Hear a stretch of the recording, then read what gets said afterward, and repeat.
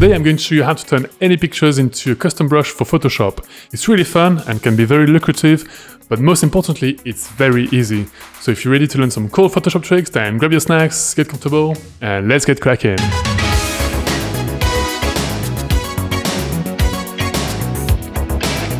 This video is brought to you by the official Francois For Me store. Edit your pictures like a pro using one tap with my new Lightroom and Photoshop presets. Get 5% off your first order with coupon code Francois5 by following the link in the video description. What's up everyone, my name is Francois, thanks so much for joining me on this beautiful day.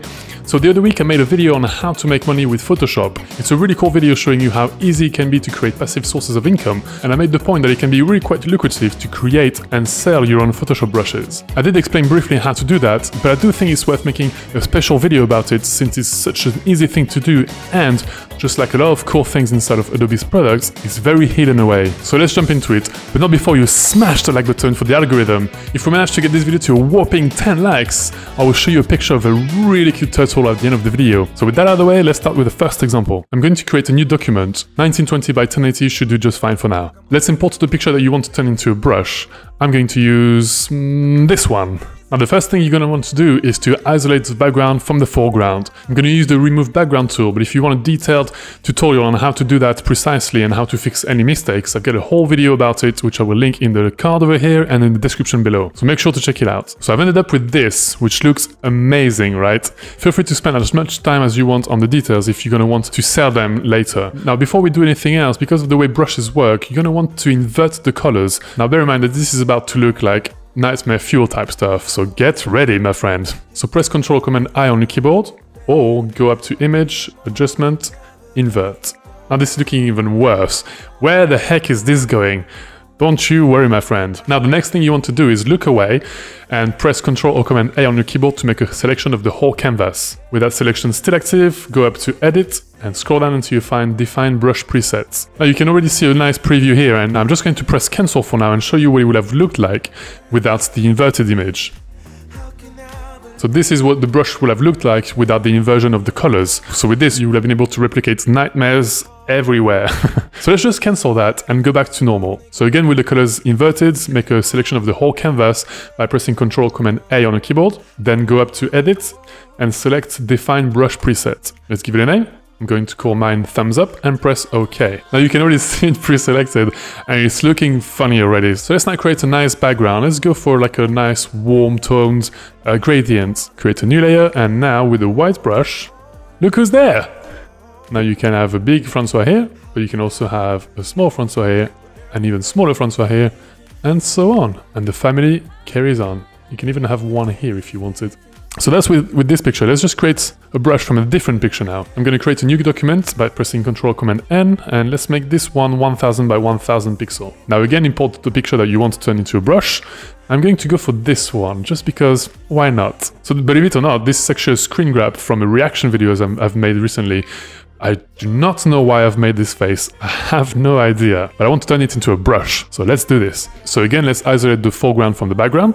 I've once again used the remove background one-click function in Photoshop, but I've had to go back into the select and mask options just to fine-tune the selection a little bit. Again, if you want to know everything there is to know about how to remove backgrounds with just one click, I've got a full tutorial on that, which will be in the description below. So there's Angry Caveman Francois here. Again, with the layer selected and not the layer mask selected, I will go up to Image, Adjustment, and Invert. Or you can press Ctrl and Command I on the keyboard. This is looking even scarier. I'm really sorry for the most sensitive of you. I should have put a warning at the beginning of this video. Anyway, let's make a selection of the whole canvas by pressing Ctrl Command A on your keyboard. Then go up to Edit and select Define Brush Preset. Let's give it a name and press OK. Once again, let's make a nice background and test our new brush on top of it. Create a new layer, press B on your keyboard to bring up the brush tool, and it's already pre-selected. Look at that. This is looking fantastical. So because this channel is dedicated to making you the ultimate content creator and creative editor, I'm not gonna stop there because it's too easy. Let's just take this one step further, shall we? Let's create a new document, which I will make once again 1000 pixel by 1000 pixel. One more time, let's create a nice gradient. Anything will do for now. This is just to show you some cool technique. Now, if you go up to Windows, there's this little menu called Brush Settings, which allows you to add a lot more function to just a single brush that you have. Basically, what I want to do is to be able to click, hold, and drag my brush anywhere on the canvas and have loads of little me pop up on the canvas. Because I think this is what the people want, right? And at the moment, if I do that, it looks rubbish. So let's just cancel that. What I'm going to do is in the brush settings menu here, I'm going to toggle on scattering and turn it on. And you can see a little preview at the bottom here, which basically shows you what will happen once you do click and drag on the canvas. So let's do a little temporary test for now. So you see lots of little me popping here and there, which is not exactly under the cursor, it's just everywhere on the canvas, and that's what we want. Now, you can play around with the setting, you can add more count, which will make it chaotic, so let's just leave it at 1 for now. Now let's change the shape dynamics. Toggle that on and change the size jitter. So that means that every single iteration of the brush will have a different size to the original one. Once again, you can play around with the settings. Finally, what I like to do in those cases is to go back to the brush tip shape and increase the spacing, just so we can see a bit clearer what's going on. I'm going to play around with the size jitter again and just increase the minimum diameter. And now watch what happens when I click from the top left corner to the bottom right corner. And that's how you can turn a picture into a custom brush and then a custom brush into a replicator. And that's really cool. Now, if you'd like to find those new brushes inside of Photoshop later on, simply select the brush tool by pressing B on your keyboard, right-click anywhere on your canvas, and you'll have all your options here. So let's just close the default ones. And all the way at the bottom, you'll see there's the thumbs up one and the caveman one. So you can just go between one and the other very easily. You can even select them both by clicking on the first one, holding down Shift on your keyboard, and clicking on the second one.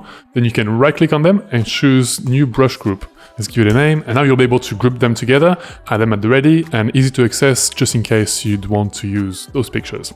So obviously, for the sake of this tutorial, I've used funny pictures, but you can literally use anything that you've created yourself, anything that you want, and that's really cool because then not only you can have easy access to them, let's say something that you use very often and you need to have access to them, say on a daily basis, for example, or you could even create and sell your own custom presets on places like Etsy, DeviantArt, and stuff like that. And that's where the big money comes in. A few weeks ago, I've made a whole video breaking down a few different techniques on how to make money using Photoshop, one of them being creating and selling your own Photoshop brushes. I even go and analyze a few sellers' accounts to see how much money you can be expected to make, and you'll be surprised by the results. Go and watch it and let me know in comments how you get on. So there you have it, this is how to create your own custom Photoshop brushes. I hope you enjoyed this video and learned something useful. If you did and you did my accent, make sure you like this video because it really helps with the YouTube algorithm. Also feel free to get subscribed and hit the notification bell so you don't miss my future videos. Also, as promised, here's a picture of a really cute turtle. You deserve it. Finally, if you're wondering what to watch next, you should watch this video right here. Thanks again for watching, my name is Francois, see you in the next video.